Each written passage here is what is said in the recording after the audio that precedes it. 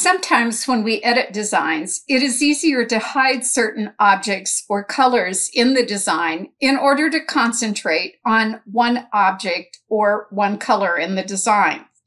Colors can be hidden through the View menu. I simply can go to View and select Hide Colors, and I can expand this to make sure that I'm checking the correct thing.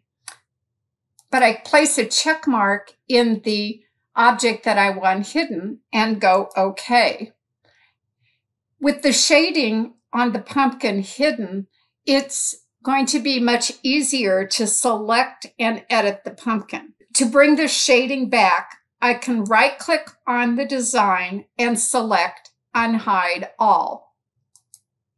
I could also right-click in Color Film and select Unhide.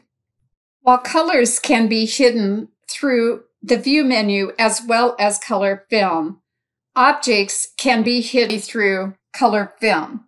So let's say we want to focus just on the rim in the cornucopia. I first will need to break the colors into objects, and then I can scroll down to select the rim. I'll hold down the Alt key because I'm dealing with a grouped object, right-click, and select Hide Others. This will hide everything but the rim, and now I can easily edit this design. This is especially helpful if you want to reshape objects. Now, notice that there are lines across the color boxes in Color Film. This indicates that those objects are hidden.